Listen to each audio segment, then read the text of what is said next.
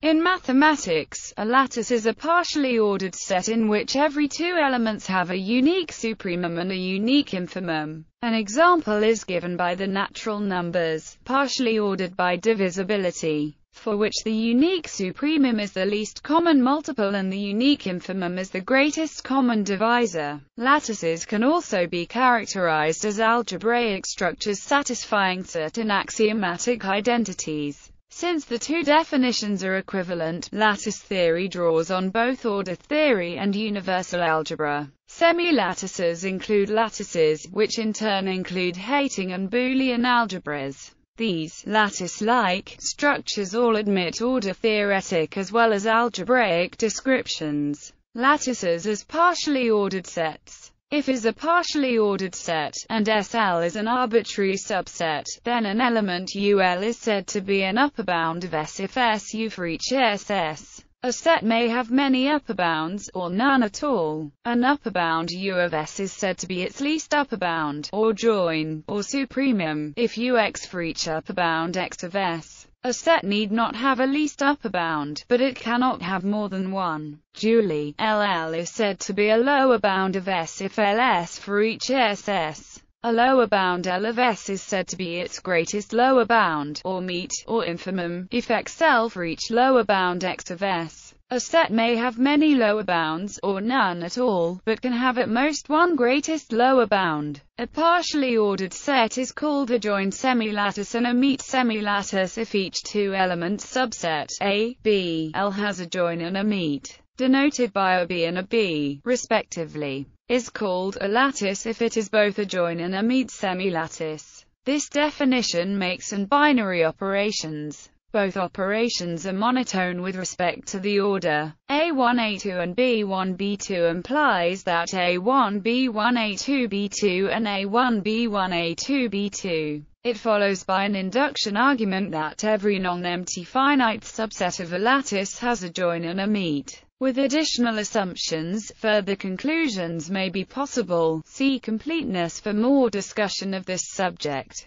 That article also discusses how one may rephrase the above definition in terms of the existence of suitable Galois connections between related, partially ordered sets, an approach of special interest for the category-theoretic approach to lattices. A bounded lattice is a lattice that additionally has a greatest element 1 and a least element 0, which satisfy 0x1 for every x in L. The greatest and least element is also called the maximum and minimum, or the top and bottom element, and denoted by m, respectively. Every lattice can be converted into a bounded lattice by adding an artificial greatest and least element. And every non-empty finite lattice is bounded by taking a join of all elements, denoted by where. A partially ordered set is a bounded lattice if and only if every finite set of elements has a join and a meet. For every element X of opposite it is trivially true that and therefore every element of opposite is both an upper bound and a lower bound of the empty set. This implies that the join of an empty set is the least element, and the meet of the empty set is the greatest element. This is consistent with the associativity and commutativity of meet and join.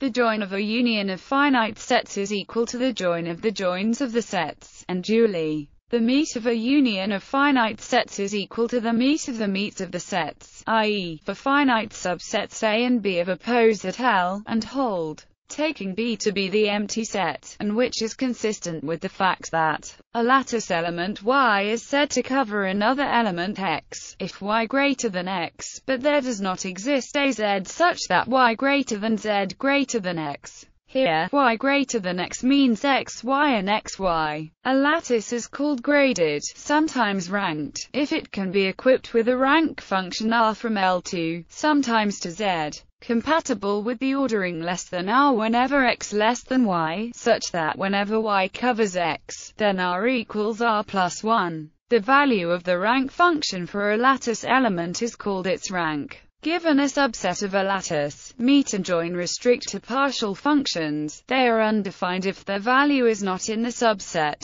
The resulting structure on is called a partial lattice. In addition to this extrinsic definition as a subset of some other algebraic structure, a partial lattice can also be intrinsically defined as a set with two partial binary operations satisfying certain axioms. Lattices as algebraic structures. General lattice, an algebraic structure consisting of a set L and two binary operations, and on L is a lattice if the following axiomatic identities hold for all elements A, B, C of L. The following two identities are also usually regarded as axioms, even though they follow from the two absorption laws taken together, idempotent laws. These axioms assert that both are semi-lattices. The absorption laws, the only axioms above in which both meet and join appear, distinguish a lattice from an arbitrary pair of semi-lattices and assure that the two semi-lattices interact appropriately. In particular, each semi-lattice is the dual of the other. Bounded lattice. A bounded lattice is an algebraic structure of the form such that is a lattice. 0 is the identity element for the join operation, and 1 is the identity element for the meet operation. Identity laws. See semi-lattice for further details. Connection to other algebraic structures. Lattices have some connections to the family of group-like algebraic structures. Because meet and join both commute and associate, a lattice can be viewed as consisting of two commutative semigroups having the same domain. For a bounded lattice, these semigroups are in fact commutative monoids. The absorption law is the only defining identity that is peculiar to lattice theory. By commutativity and associativity, one can think of join and meet as binary operations that are defined on non-empty finite sets, rather than on elements. In a bounded lattice, the empty join and the empty meet can also be defined. This makes bounded lattices somewhat more natural than general lattices, and many authors require all lattices to be bounded. The algebraic interpretation of lattices plays an essential role in universal algebra. Connection between the two definitions. An order-theoretic lattice gives rise to the two binary operations, and the converse is also true. Given an algebraically defined lattice, one can define a partial order on L by setting a B if A equals AB, or a B if B equals AB, for all elements A and B from L. The laws of absorption ensure that both definitions are equivalent. One can now check that the relation introduced in this way defines a partial ordering within which binary meets and joins are given through the original operations, and since the two definitions of a lattice are equivalent, one may freely invoke aspects of either definition in any way that suits the purpose at hand. Examples. For any set A, the collection of all subsets of A can be ordered via subset inclusion to obtain a lattice bounded by A itself and the null set. Set intersection and union interpret meet and join, respectively. For any set A, the collection of all finite subsets of A, ordered by inclusion, is also a lattice, and will be bounded if and only if A is finite. For any set A, the collection of all partitions of A, ordered by refinement, is a lattice. The positive integers in their usual order form a lattice, under the operations of min and max. 1 is bottom. There is no top.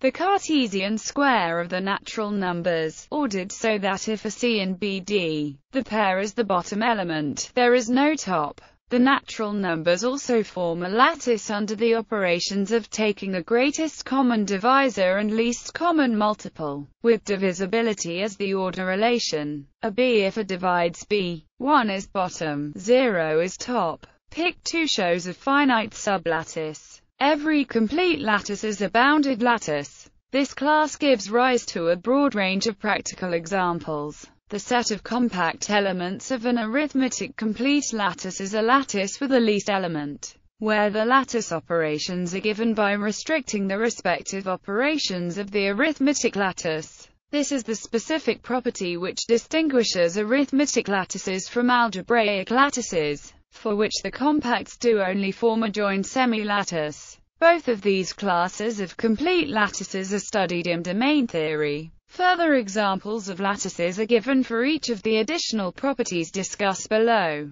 Counterexamples. Most partial ordered sets are not lattices, including the following. A discrete poset, meaning a pose that's such that xy implies x equals y, is a lattice if and only if it has at most one element. In particular, the two-element discrete poset is not a lattice. Although the set 1, 2, 3, 6 partially ordered by divisibility is a lattice, the set 1, 2, 3 so ordered is not a lattice because the pair 2, 3 lacks a join, and it lacks a meet in 2, 3, 6. The set 1, 2, 3, 12, 18, 36 partially ordered by divisibility is not a lattice. Every pair of elements has an upper bound and a lower bound, but the pair 2, 3 has three upper bounds, namely 12, 18, and 36. None of which is the least of those three under divisibility. Likewise, the pair 12, 18 has three lower bounds, namely 1, 2, and 3, none of which is the greatest of those three under divisibility. Morphisms of lattices. The appropriate notion of a morphism between two lattices flows easily from the above algebraic definition. Given two lattices and a lattice homomorphism from L to M is a function f. Lm such that for all a, b, L, f equals fmf, and f equals fmf. Thus f is a homomorphism of the two underlying semi-lattices. When lattices with more structure are considered, the morphisms should respect the extra structure, too. In particular, a bounded lattice homomorphism f between two bounded lattices L and M should also have the following property: f equals 0m, and f equals 1m. In the order-theoretic formulation, these conditions just state that a homomorphism of lattices is a function preserving binary meets and joins. For bounded lattices, preservation of least and greatest elements is just preservation of join and meet of the empty set. Any homomorphism of lattices is necessarily monotone with respect to the associated ordering relation. See preservation of limits. The converse is not true. Monotonicity by no means implies the required preservation of meets and joins. Although an order-preserving bijection is a homomorphism if its inverse is also order-preserving.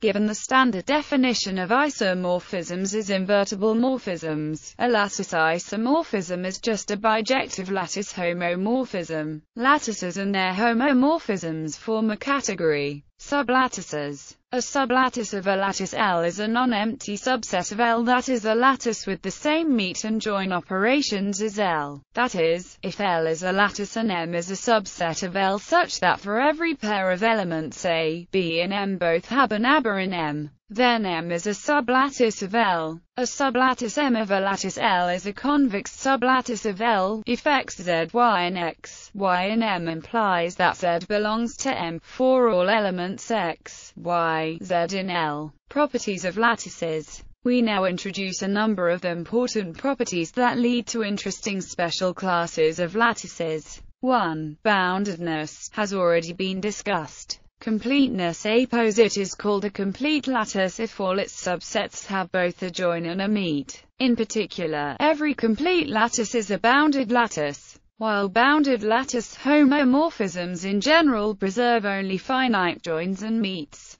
complete lattice homomorphisms are required to preserve arbitrary joins and meets. Every poset that is a complete semi-lattice is also a complete lattice. Related to this result is the interesting phenomenon that there are various competing notions of homomorphism for this class of posets, depending on whether they are seen as complete lattices, complete join semi-lattices, complete meet semi-lattices, or as join complete or meet complete lattices. Note that partial lattice is not the opposite of complete lattice, rather, partial lattice, lattice, and complete lattice are increasingly restrictive definitions. Conditional completeness. A conditionally complete lattice is a lattice in which every non-empty subset that has an upper bound has a join. Such lattices provide the most direct generalization of the completeness axiom of the real numbers. A conditionally complete lattice is either a complete lattice, or a complete lattice without its maximum element 1, its minimum element 0, or both. Distributivity. Since lattices come with two binary operations, it is natural to ask whether one of them distributes over the other, i.e., whether one or the other of the following dual laws holds for every three elements A, B, C of L. Distributivity of over or equals. Distributivity of over or equals a lattice that satisfies the first or, equivalently, the second axiom, is called a distributive lattice. The only non-distributive lattices with fewer than 6 elements are called M3 and N5. They are shown in picture 10 and 11, respectively. A lattice is distributive if and only if it doesn't have a sublattice isomorphic to M3 or N5. Each distributive lattice is isomorphic to a lattice of sets. For an overview of stronger notions of distributivity which are appropriate for complete lattices and which are used to define more special classes of lattices such as frames and completely distributive lattices, see distributivity in order theory. Modularity. For some applications the distributivity condition is too strong, and the following weaker property is often useful. A lattice is modular if, for all elements A, B, C of L, the following identity holds. Modular identity equals B, C. This condition is equivalent to the following axiom. Modular law C implies or equals C. A lattice is modular if and only if it doesn't have a sublattice isomorphic to N5. Besides distributive lattices, examples of modular lattices are the lattice of two-sided ideals of a ring, the lattice of submodules of a module, and the lattice of normal subgroups of a group. The set of first-order terms with the ordering is more specific than is a non-modular lattice used in automated reasoning. Semi-modularity. A finite lattice is modular if and only if it is both upper and lower semi-modular. For a graded lattice, semi-modularity is equivalent to the following condition on the rank function R. Another equivalent condition is Birkhoff's condition. For each x and y in L, if x and y both cover, then covers both x and y. A lattice is called lower semi-modular if its dual is semi-modular. For finite lattices this means that the previous conditions hold with an exchanged, covers, exchanged with, is covered by, and inequalities reversed. Continuity in algebraicity and domain theory, it is natural to seek to approximate the elements in a partial order by much simpler elements. This leads to the class of continuous posets, consisting of posets where every element can be obtained as the supremum of a directed set of elements that are way below the element. If one can additionally restrict these to the compact elements of a poset for obtaining these directed sets, then the poset is even algebraic. Both concepts can be applied to lattices as follows. A continuous lattice is a complete lattice that is continuous as a poset. An algebraic lattice is a complete lattice that is algebraic as a poset. Both of these classes have interesting properties. For example, continuous lattices can be characterized as algebraic structures satisfying certain identities. While such a characterization is not known for algebraic lattices, they can be described, syntactically, via Scott information systems. Complements and pseudo-complements. Let L be a bounded lattice with greatest element 1 and least element 0. Two elements x and y of L are complements of each other if and only if, and in the case the complement is unique, we write x equals y and equivalently, y equals x. A bounded lattice for which every element has a complement is called a complemented lattice. The corresponding unary operation over L, called complementation, introduces an analog of logical negation into lattice theory. The complement is not necessarily unique, nor does it have a special status among all possible unary operations over L. A complemented lattice that is also distributive is a Boolean algebra. For a distributive lattice, the complement of X, when it exists, is unique. Hating algebras are an example of distributive lattices where some members might be lacking complements. Every element X of a hating algebra has, on the other hand, a pseudo-complement, also denoted X. The pseudo-complement is the greatest element y such that xy equals 0. If the pseudo-complement of every element of a Hating algebra is in fact a complement, then the Hating algebra is in fact a Boolean algebra. Jordan-Dedekind chain condition. A chain from x0 to xn is a set, where the length of this chain is n, or 1 less than its number of elements. A chain is maximal if she covers one for all 1 If for any pair x and y, where x less than y, all maximal chains from x to y have the same length, then the lattice is said to satisfy the Jordan-Dedekind chain condition. Free lattices. Any set X may be used to generate the free semilattice Fx. The free semilattice is defined to consist of all of the finite subsets of X, with the semilattice operation given by ordinary set union. The free semilattice has the universal property. For the free lattice over a set X, Whitman gave a construction based on polynomials over X's members.